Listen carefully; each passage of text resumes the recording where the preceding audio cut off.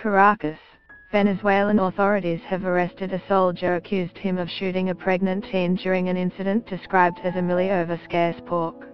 Alexandra Calopoy was gunned down by First Sergeant David Reboledo, according to a tweet by the state prosecutor. No further details were provided, but critics of President Nicolas Maduro's leftist government seized on the incident, calling it a stark example of the oil-rich country's meltdown.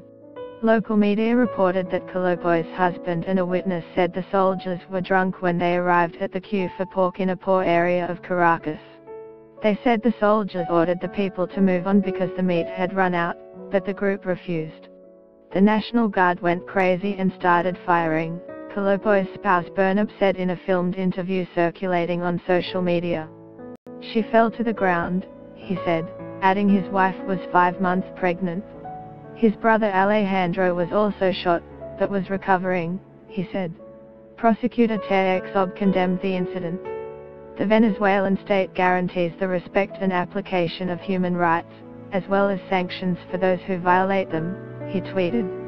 Food riots and rowdy queues in front of supermarkets have become frequent in Venezuela. The OPEC country is reeling from 4 years of a brutal recession. Millions of residents have salaries that add up to just a few dollars a month, making it difficult to obtain enough food.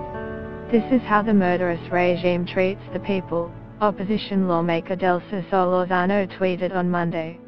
The sorrow of this man, whose wife and baby-to-be were killed by a bullet from the state, is Venezuela's sorrow. Reuters.